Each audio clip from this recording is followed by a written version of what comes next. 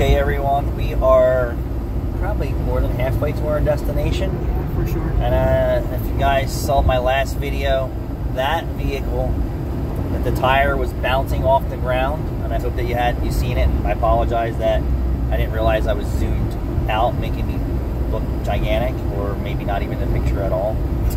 How important it is, not only for a new vehicle, right? Once you buy a new vehicle, it's no longer new, it's newer. So there is an importance for both. One, a new vehicle in for regular maintenance. Two, high mileage vehicles. And they could be newer high mileage vehicles, or it could be older vehicles with low mileage. So either way, the importance, this is about the importance of it being in for regular inspections, not necessarily state inspections, which I think there is value depending on where you go and who's doing it. The value in a 300,000 mile 25-year-old vehicle, it's more important that you're in for regular inspections and maintenance than I would say it is for a current model year vehicle to be in for regular maintenance up to about 30,000 miles, because that's just how I feel about new vehicles today, is that they just deteriorate and decay so fast. But more of an importance for a 10-year-old car versus a 1-year-old car. And mileage and environment and usage and abuse and all this has factors in everything. But the manufacturers are duping the customers. And what are they saying is, oh, you don't have to come in for every 3,000 miles for an oil change, right? This is what they're saying. Come in every 10,000 miles or 12,000 miles. So what are you doing to the maintenance of the vehicle and the inspection process? And the dealership's telling you to go. The dealerships are telling you to go 8, 10, 12,000 miles for an oil change. All right, so you're supposed to rotate your tires. Yeah. When? With your oil change. Wrong. Tires really haven't changed that much. Oh. Wrong. So many In the past, when you came in for an oil change, depending on your usage and abuse and conditions of the vehicle you're using it for, be every other oil change. Okay, so 6,000 miles would be every other oil change under normal conditions. So now, what are you doing to the vehicle? You're prolonging your inspections and repairs and maintenance. So tires haven't really changed much, other than they are thinner on their tread. So long ago, they used to have tall treads, and now they're sport tires for most vehicles, which is a shorter tread. So now, if you only rotate your tires 3 times based on a 10,000 mile OCI, right? 3. Yeah. Rotate. Depending on your driving habits, your tires could be garbage by the second rotation. 20,000 miles on a 40,000 mile tire is 50% of its life is gone. So we're just thinking. So the manufacturers and the dealerships and the dealer service writers and technicians are advising you every 10,000 miles to bring your car, 8 to 10,000 miles to bring your car back in for maintenance. So you have 0 mileage. They say we'll see you in 5,000 or 10,000. But we're saying most of the people aren't coming in at 5,000 miles. We're saying they're coming in 8 to 10, if not longer. Now that car, in my opinion, is already 2 OCIs out of where it should be, and potentially 2 tire rotations out of where it should be. Wow. This is just the facts. Come in at 10,000 miles or 12,000 miles, your tires should have been rotated at 6, depending on your driving habits, right? And your alignment conditions and blah, blah, blah, blah. So tires are still tires. Tire wear is still tire wear. The roads are still the roads. You understand what I'm saying? So the dealerships are saying, do this. Well, if you take that, do this process, right, past the warranty period, what do you have? You'd be lucky to make it out of warranty and not need a set of tires. Wow. You'll be lucky to make it out of warranty and not consuming oil, which means you need an engine or engine repair.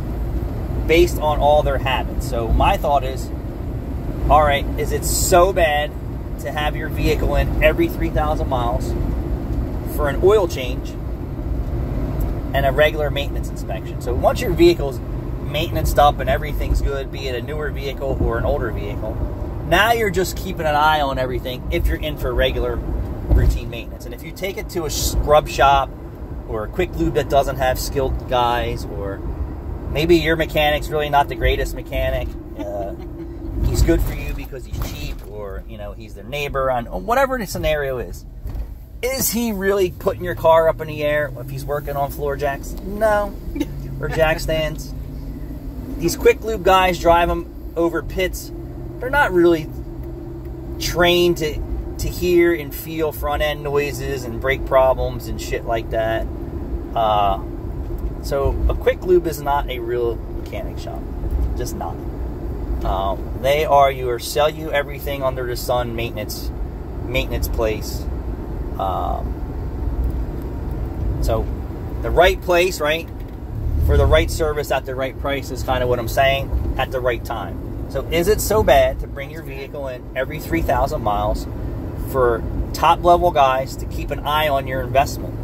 And it's equally important and not so equally important on a new car once you hit a certain amount of mileage in years. And what you benefit from this is you don't have something creeping up on you. And I'll give you it for an example. Like, this car has 300,000 miles on it. We just brought it in. We put new brake pads all the way around. We put new calipers all the way around. Because I had 2 pistons in the front wheel working out of 4 pistons. The other side, 2 pistons out of 4 pistons. A right rear caliper that was intermittently sticking. And I didn't catch the front brakes, although I felt it had poor stopping power. And sometimes you just don't know if you put big wheels and tires on her if that's the way that it is. I kind of felt there was a mechanical problem, and I was 100% right. And I didn't even have to take the car apart to diagnose it. I kind of just knew that, hey, I could see the caliper in the back intermittently sticking. You would have to really not know anything about a car. Well, hold on, I'm not finished. But I'm saying, if I didn't bring this car in every 3,000 miles, at 300,000 miles, and almost near 30 years old, me not bringing it in the shop every 10,000 miles, if I'm bringing it in the shop every 10,000 miles, how much more worn would my tires be? How many more things would be near the end of its useful life or coming about? And I'm saying I'm a technician, an experienced technician, knowledgeable technician. If I just ignored those regiments of not being in at 3,000 miles, I wouldn't know that I had a CP rack and pinion, right? So if I just stretched my 3,000 mile oil change to 10,000 miles, right, what's going to happen? Right? I already know it's seeping. Now I need to keep an eye on it and see if me adding my seal stopper that I make myself slows it down or stops it. The next part of this problem is if I would have went 10,000 miles, right, knowing I already knew this car burned oil, how much oil is it really going to burn if I'm not a savvy vehicle owner that knows, check the oil, do this, do that? How much oil is left in my engine at 10,000 miles if it burns 2 quarts of oil out of 6 quarts in 3,000 miles? Well, that's a catastrophic failure, if you follow me, or bearing failure or internal wear because of low oil. So by me having it in a shop every 3,000 miles, now I'm really in tune to the way that I drive this car, the way that it's used, the way that the manufacturer engineered it, the way that it's wearing and weathering over its lifespan. And it's really a test to how you're using that vehicle and how that vehicle is engineered and designed, because not every vehicle is the same. I can tell you this, oil consumption is a plague because of the same practices that the dealership and manufacturers are putting on the consumer. That's a fact. Yeah. That's a fact. So the point of this story is, if I didn't keep an eye on this car every 3,000 miles, there could be catastrophic failure happening and I don't even know it happening, or safety issues creeping up that are creeping up faster than I may be aware of. And you need someone to keep an eye on that, and staying out of the service center or the repair shop or a skilled mechanic is really a value. Like if you're avoiding going to seeing a real mechanic, you're missing the value in that. If you're going to a quick lube, you're overpaying and not getting. Yeah. You're overpaying and not getting. You think that you went into the quick lube and the mechanic is so lazy, or the service writer is so lazy that he checked every box is green. Your tires have steel belts coming out of them. You have fluid leaking. Your filters are nasty, and on and on and on and on. And you're like, well, I just left the quick lube. It's all good. Yeah. Or I went through New Jersey State Inspection and they gave me an inspection sticker, even though I know my park and brake doesn't work, my turn signals don't work, my washers don't work, my brake lights are out, it's pissing fluid out of it, my front end's rattling, and I can barely stop the car. Some people don't know what a car should feel like. That's the truth. But my car's okay. But my car is okay.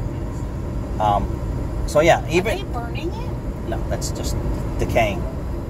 So my point is, sticking to what the dealership regiments are lets your vehicle get out of hand and neglected repairs and maintenance. And if you're going to a place that is a spill and fill, or they are the lug nut rotators, you know? Yeah. Because we see them too. Like, oh Any yeah. normal person would go to a quick lube and get their oil changed, and if nothing is told to them, they're going to think that their vehicle is fine. Correct. And So then a week later, when they break down, they're going to be like, why didn't you tell me? true. Well, this video is so important that there is value in being in your dealership, and if they're a good dealership technician, or a good dealership, or a good mom and pop. You know, I hear some customers say, hey, every time I go to this place, they find something wrong. That is their job. Correct. Their job is to find things wrong with your car that you're not aware of, or maybe you are aware of, present the conditions, and present a solution. People say that about you too. And I'm sure. And then if there's any maintenance that you missed, that is their job. Their job is to keep you on the road. There's so many, well, it's actually your regular customers will say it. Every time I come in here for one thing, you always find something else. That's my job. Correct. You're not only here for a tire plug, you're here for me to see if your vehicle is in good working order and safe, right? Yes. And I say this all the time to people. You come in for an oil change, and I say nothing, right? I say nothing. Your transmission's pissing transmission fluid out of it. Your differential's leaking gear oil, and you go down the street, and your vehicle locks up or your transmission neutrals out. You know what the first thing that they say, and this has happened to me before, when people say, well, I don't want you to look at anything, or I know there's things wrong with my car, and blah, blah, blah, blah, blah. And they go down the street, they go to Wawa and shut their fucking car off and call me and say, what did you do to my car after my oil change? You said don't look at anything. Yeah. Because the belt flew off. Right? The battery light was on, but you said it's been on for years. Right? Yeah. So that's why we look at your car. Because you know how many people come in and call me a day or two, what did you do to my car after an oil change? My battery's dead. Well, did you leave the lights on? When's the last time you replaced your battery? That's why we check this shit. If your car has a slow crank or a weird noise, it's my job to bring it to your attention. Or how about you leave my shop for an oil change, and you tell me you just want a quick oil change and nothing else, and your tire blows out. Right.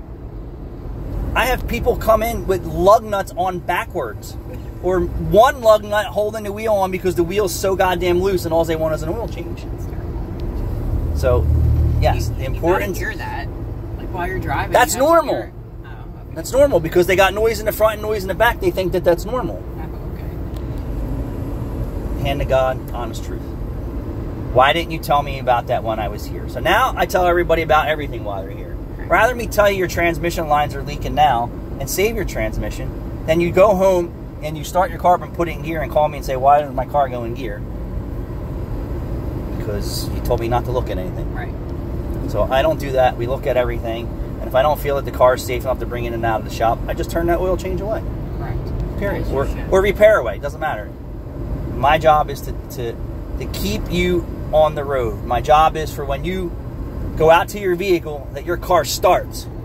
Right. So you can make it to work on time, or you can make it to daycare. And that goes for all your technicians out there. We don't feel like some of us are doing our job if we just do what you ask for, because if we do what you ask for, your car would fall to pieces. It would disintegrate at your feet. Right. Our job is to keep you on the road, keep you safe, keep your loved ones safe, so you can make it to point A, point B, to make it to grandmom's house in California or wherever your adventures take you, that you don't come out to a flat tire or have a blowout driving down the road or front end parts falling off. And this is all from lack of being in and having your car inspected. And the more that you're in for maintenance, of course it costs more, but in the long run it saves you more. Hence, driving a 300,000 mile vehicle right here, an hour and a half to Pennsylvania every weekend, sometimes twice a weekend. You're not taking some POS unmaintained vehicle on trips like this. You're not. You're not. So, you know, the importance of you being in the shop sooner than later, excuse me, is way important. Changing your mindset from being brainwashed at the dealerships to say, oh, well, your car's way better than what it was 20 years ago. Bullshit. I traded in a car that burned 3 quarts of oil in 3,000 miles to have a brand new car in 3 years burn 3 quarts of oil. Yeah. Because that's how you told me to maintain it. Bullshit. My tires don't last long because you're telling me to come in every 10,000 miles for a tire rotation and oil change, which is wrong. And that's the truth.